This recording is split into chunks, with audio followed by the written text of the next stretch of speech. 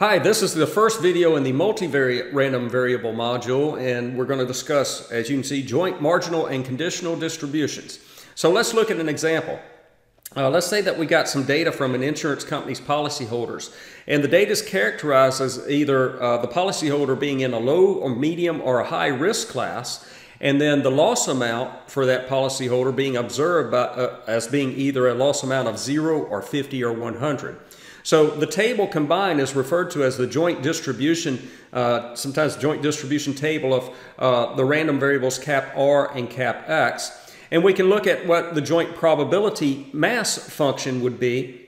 So for instance, I could just pluck out, let's just make one up. How about the probability that cap R equals 1 and cap X equals 100? Verbally, this would represent the probability that if I randomly selected a policyholder from this company, that policyholder would be a, what would this be? Be a medium risk and have a loss amount of 100. And so I'll look at the row corresponding where cap R equals 1, and the column that corresponds to where cap X is 100. And I see the intersection there is 0.18. So there would have been an 18% chance of me selecting a policyholder that fit that category. A medium risk policyholder who had a loss amount of 100, right? A notation that I'm going to use for this probability is the statistical notation for the density of a random variable. So this is an F with a subscript of a cap R comma cap X. So this is the density function for it's the joint density for the random variables cap R and cap X. And in parentheses, the 1 comma 100. Notice the cap R came first, so the 1 corresponds to the cap R being 1, and then the 100 comes second, so it's cap X equals 100. And that's this is referred to as the joint density. So let me back up the slide one time, because I changed the word there, that word density, I changed it from mass to density. You see, in the discrete framework, these probabilities are usually referred to as, or often referred to as mass amounts, the probability mass.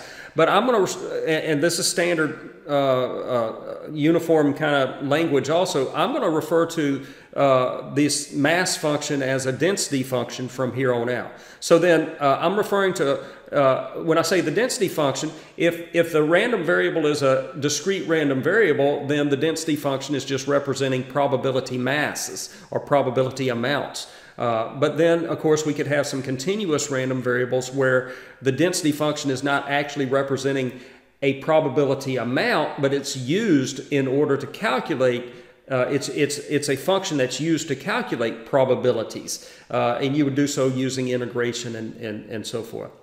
But again, going forward then, I'm just going to refer to these as density functions, whether I'm in the discrete framework or the continuous framework, and then how you use the density function or the interpretation of the density function will depend on whether you are in the discrete framework or the continuous framework.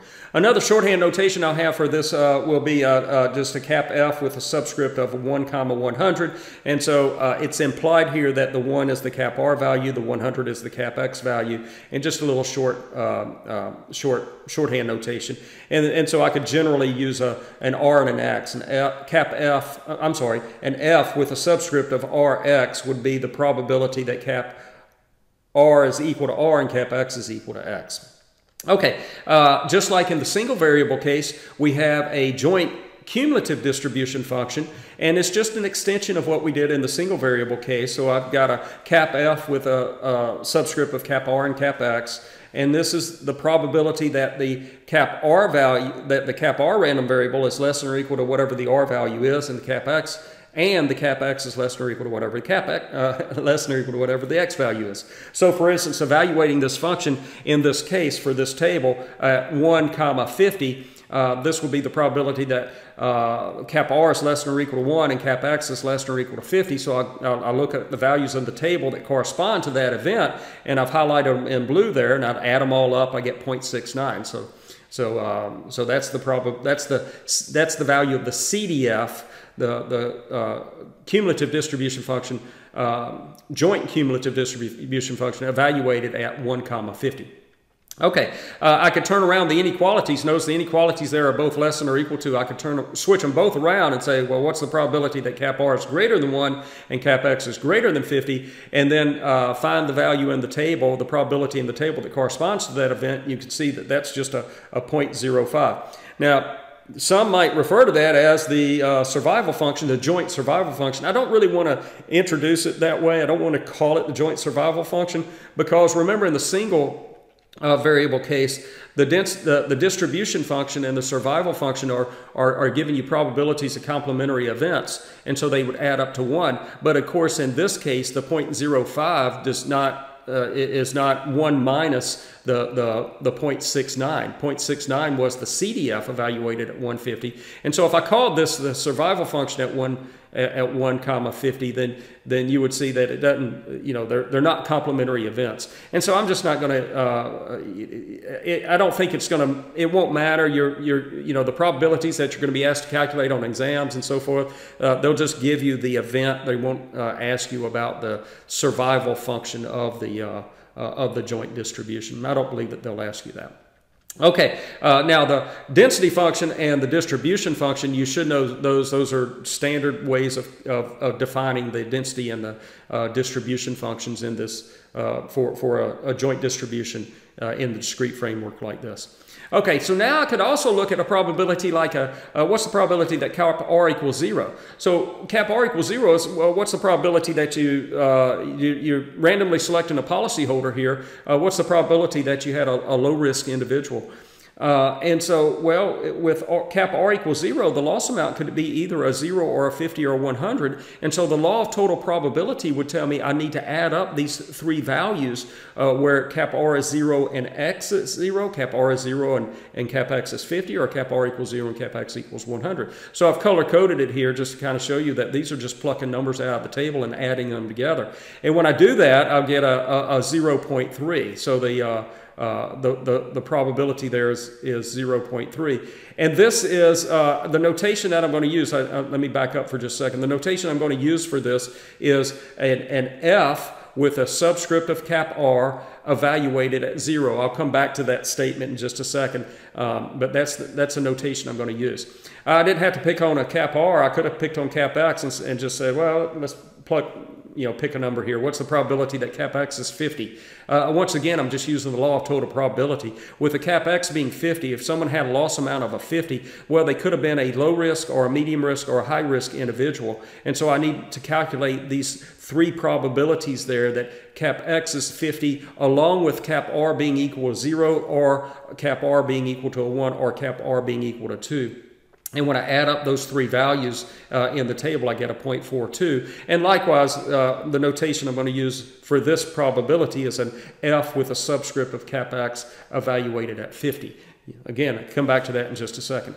These probabilities are actually called marginal probabilities because the way you can think about these is just adding across the rows or columns and putting the value in the margin, and that gives you what these probabilities are, what these total probabilities are.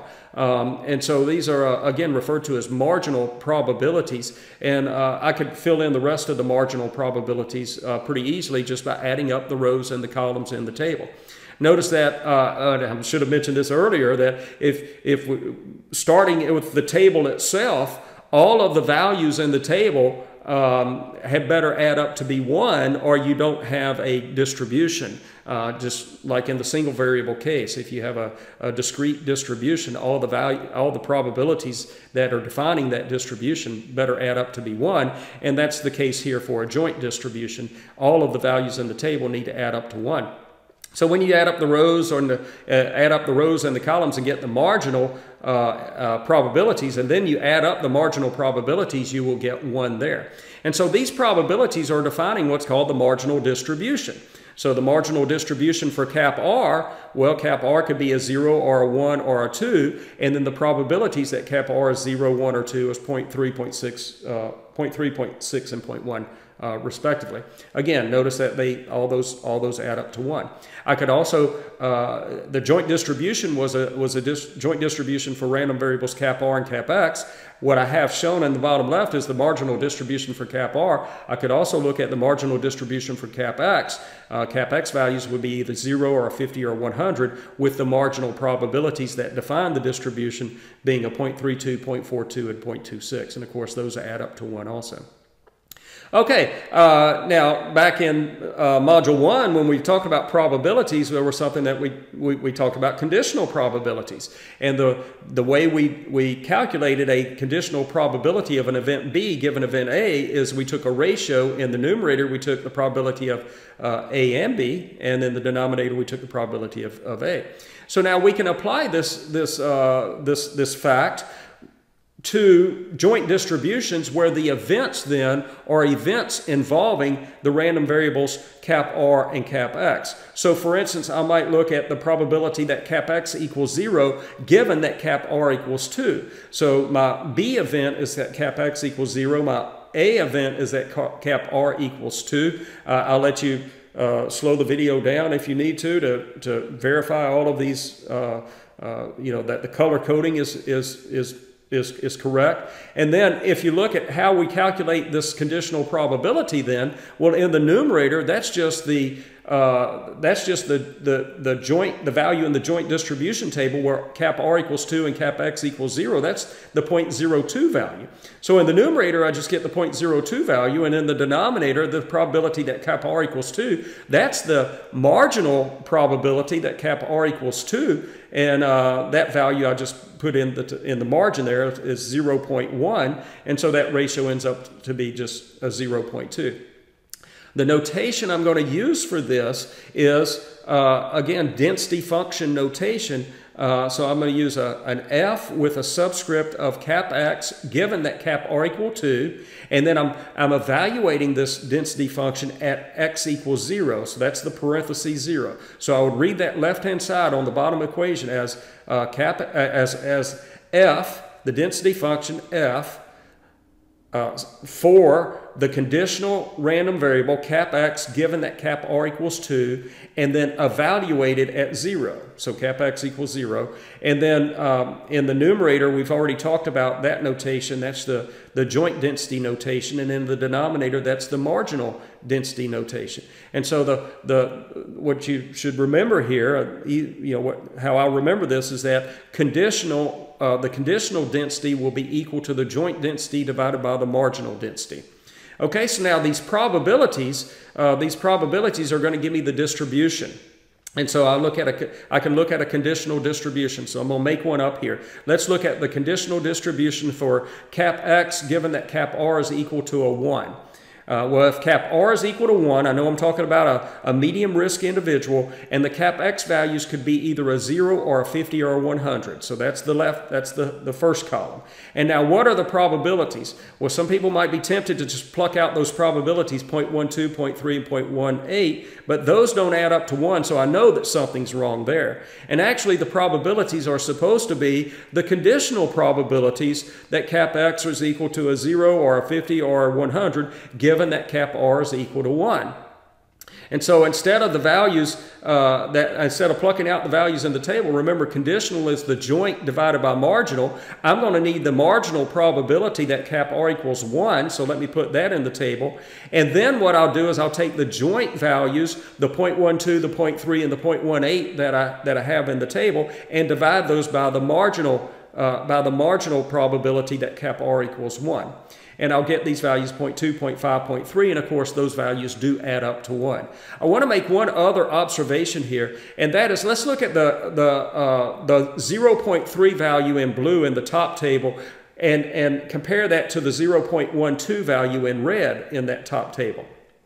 Notice that the 0.3 value is 2.5 times the 0.12 value. 0.3 is 2.5 times 0.12. So when I do these conditional probabilities that are defining the conditional distribution below, in the table below, I want the results to preserve the relative magnitudes between the values in the joint distribution table. So for instance, since the 0.3 was 2.5 times the 0.12 value, I want the probability that cap x equals 0 given that cap r equal 1 in the table below I want that to be, I should have said it the other way. I want 2.5, 2.5 times that value to be the next value in the table. And notice that sorry if that's confusing, but again, just trying to show you I'm preserving the relative magnitudes in the of the joint probabilities. 0.3 is 2.5 times 0.12, and if you look in the table below, the 0.12 was given a value. I divide by 0.6 and I got a 0.2 value. 0.3 I divide by 0.6 and I get 0.5 value. Well, 0.5 is 2.5 times the 0.2, so I have preserved that. So it took me a little while to get that out, but the relative magnitudes of the probabilities in the joint distribution table have been preserved in the conditional, in the probabilities that are defining the conditional distribution in the conditional distribution table.